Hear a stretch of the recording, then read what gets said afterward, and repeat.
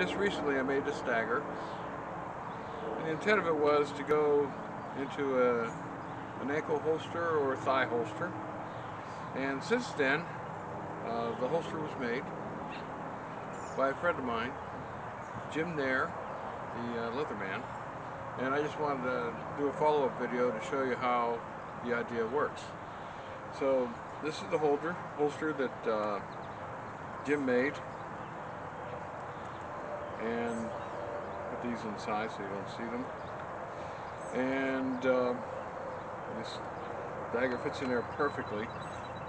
Also, it's in there nice and tight, but it comes out very easily and goes back in very easily. So the idea is just to wear it around here, and I have some pictures of me wearing it basically down here. I would think that this would be worn by men mostly down here on the ankle or the calf. But it's just an idea that I had, and that my daughter had, actually. It's not me. And I wanted to share it with you. So let me give you a close-up.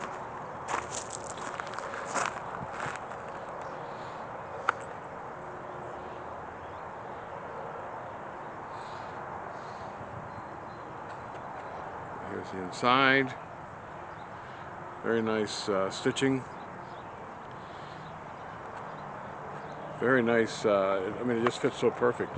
And you can see here the indent of the guard. It just so well done.